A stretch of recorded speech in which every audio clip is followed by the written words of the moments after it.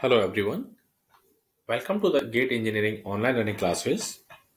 In this video, today we are going to solve two problems on equivalent resistance of a resistive circuit.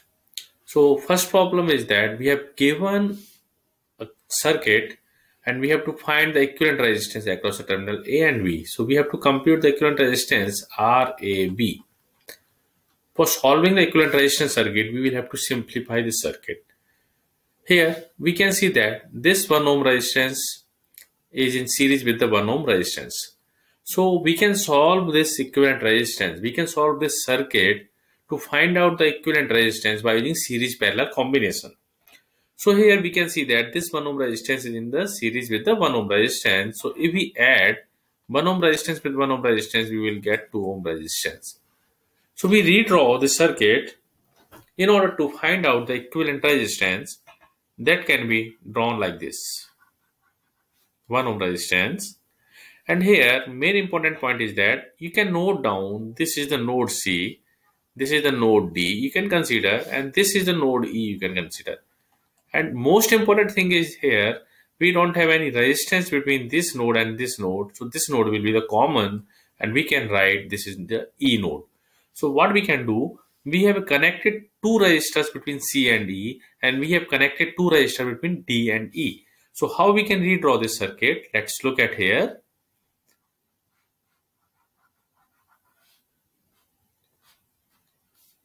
This is the node A, this is the node C, this is the node D, and this node D is connected with the E with 2 ohm resistor.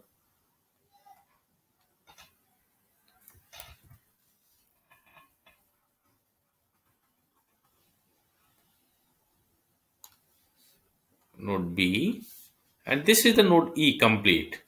So we have node D is connected with the 2 ohm resistance here, and what we can do, we can connect this node, this 6 ohm resistance with the D and E in parallel with the 2 ohm resistance. Similarly, we can connect this 3 ohm resistance in parallel with the 6 ohm resistance. This is a 6 ohm resistance, this is 3 ohm resistance. Now C is directly connected with the E with 3 ohm resistance, and we have another resistance C which is connecting with the E by 6 ohm resistance in parallel with the 3 ohm resistance. So this is our circuit that we are getting. Now we can simplify this circuit. Here we have two parallel resistors, 3 ohm and 6 ohm with C and E, and same resistance we have from D to E.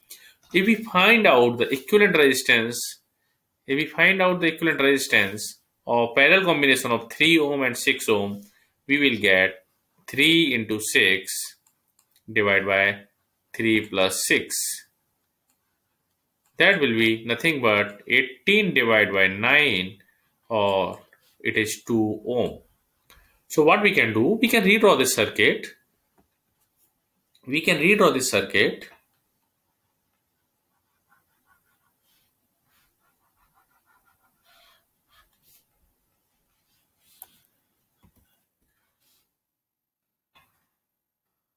Here we are connecting C with E, here we are connecting D with E, and we have B, one resistor between B and E, and this is a 2 ohm resistance as usual.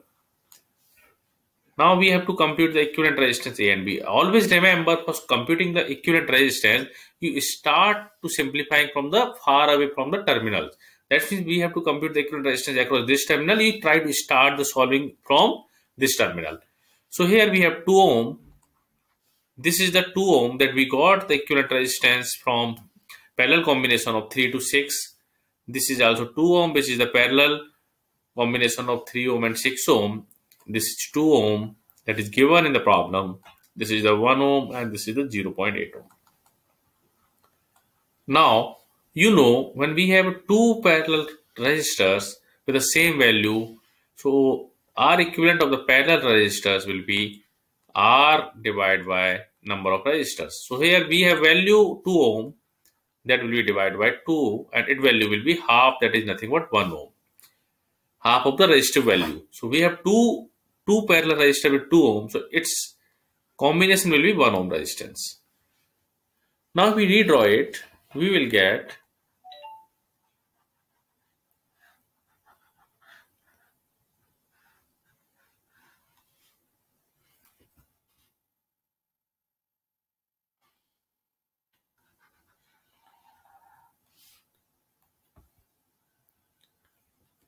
2 ohm, 1 ohm, this one, 2 ohm, this one. This is the 1 ohm and 0.8 ohm. Now this problem looks little easier because this 2 ohm is in the series with the 1 ohm. So we will get 3 ohm. So here we will get new resistor, that is the 3 ohm, and this will be 3 ohm will be parallel with the 2 ohm resistor. So we can simplify this 3 ohm resistor that is in the parallel with the 2 ohm resistor. We will get 2 into 3 divided by 2 plus 3, and we will get 6 divided by 5, or in other terms we will get 1.2 ohm. If we simplify this, we simplify further, we will get 1.2 and zero point 0.8 here. This is the 1 ohm, this is the 1.2 ohm, and this resistor is the 0.8 ohm. After simplifying it, all these three resistors are in the series, and RAV will be nothing but the sum of all these three resistor value, 1 plus 1.2 plus 0 0.8, and we will get its value is 3 ohm. So R equivalent for this given circuit is 3 ohm. So always remember, for solving the equivalent resistance of any network, you try to start the far away terminal from the far away resistors from the equivalent terminal. That means we have to compute the equivalent resistance from A and B. In this case, from A and B, always we'll try to start the solving from the right side. Now we'll solve another problem, that is the infinite ladder network. So here we have a combination of 1 ohm and 2 ohm resistor. Infinitely it is moving towards the right side. We have connected infinite number of combination of 1 ohm and 2 ohm resistance. We want to compute the equivalent resistance across A and B.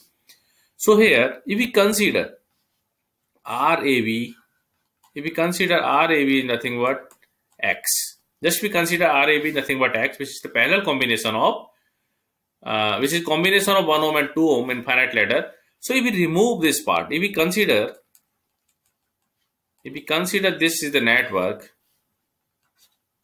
this is also the same thing. If we compute the equivalent resistance at this point, consider C and D. So this is nothing but RAV equal to RCD, and we can consider it is equal to X also.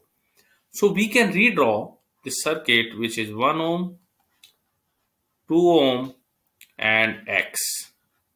We're considering RCD as X because this is again combination of 1 and 2 ohm resistors infinitely moving to the right side.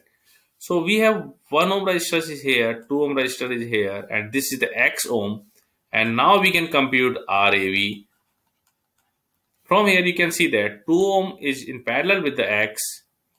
So we can get 2X divided by X plus 2. And now this combination is in the series with 1 ohm resistance, and we will get this thing. So how we can solve it? We can write RAV, which is equal to 2X divided by X plus 2 plus 1. And we know RAV is nothing but equal to X, that we have considered. This was our assumption initially. We consider RAV is equal to X. So we can write like this. Now if we solve this, we will get 2X plus X plus 2 is equal to X square plus 2X. After simplifying it, we will get an equation which is nothing but X square minus X minus 2 is equal to 0. Now from the quadratic equation, the solution of the quadratic equation, we can get X is equal to minus B plus minus square root of B square minus 4AC divided by 2. We can solve this equation by this formula, and we have B is equal to minus 1. So we will get 1 plus minus square root of 1 minus 4AC. A is equal to 1 and C is equal to minus 2. So we can write 4AC is 8. Divide by 2, and this expression will be 1 plus minus 3 divided by 2. After solving this, we will get x is equal to minus 1 and another term will be 2. So x is nothing but the equivalent resistance. Equivalent resistance or RAV. X is nothing but the RAV, that is the equivalent resistance, that can't be negative. Always remember, resistance can't be negative, so we can consider minus 1. So this can't be our answer. So RAV or nothing but the equivalent resistance of this circuit will be 2 ohm. So correct answer for this problem is 2 ohm. And correct answer for the previous problem was 3 ohm. Thank you for watching this video.